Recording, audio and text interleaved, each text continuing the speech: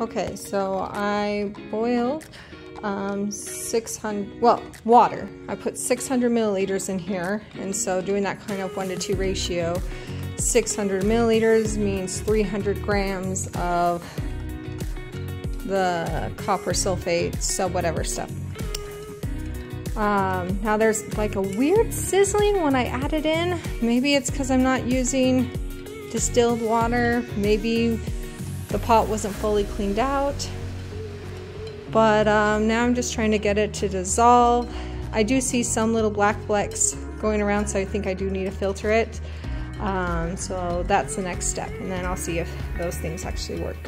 Okay, so the coffee filters work, but they're just so annoyingly slow. I decided to go with the paper towels because I was just too tired. Now, as I understand it, wet things don't go down the drain, just don't do it. So my plan is just to let them evaporate, and then I can throw everything away.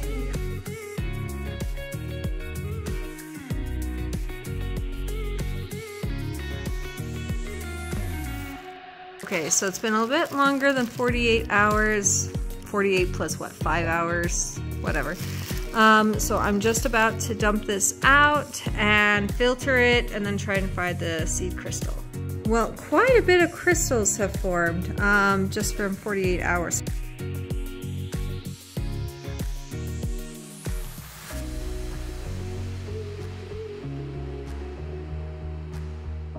Okay, so the top layer of crystals kind of came off easily, but then there was a nice solid chunk of crystals about yay high. Plastic didn't take it, but you know, doing a knife break points at several things. Everything fell out, and so now it's just finding the nice seed crystals. Okay, so now I'm going to start sifting through it, looking for something that's a very nice triclinic crystal. Right off the bat, this one's pretty nice. So maybe I'll just move it to the side there. Okay, so I've sifted through a lot. One thing, surprisingly, is these little clusters break up really easily if you like attach a knife into it and just kind of break. So you can isolate some really nice crystals there. But I think I'm settling on these three.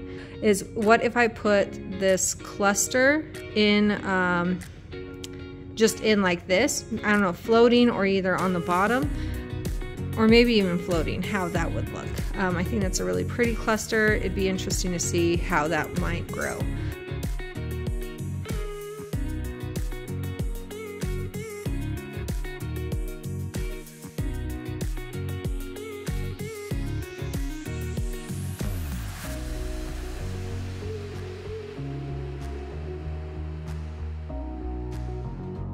Shape ever. I think this one's going to be my choice.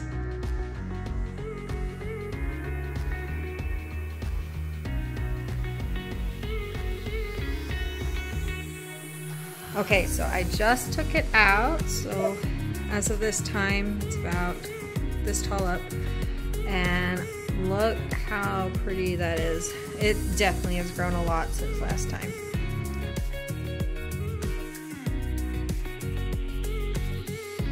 So I love the size of this. Like, this is something I could pick up.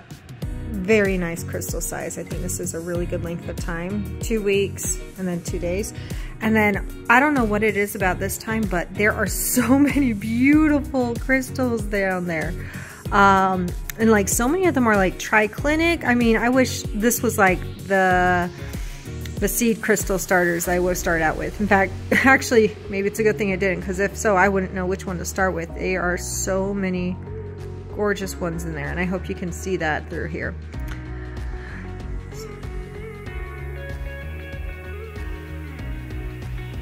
Okay, so I just took it out, and there are like needles growing on it. However, I think, and I haven't actually compared it yet, but I'm pretty sure it's bigger than it was before. But now there's like a new type of crystallization going on with these needles. I'm not sure what I'm going to do about that, but let's see what happens once I've cleared it off some more.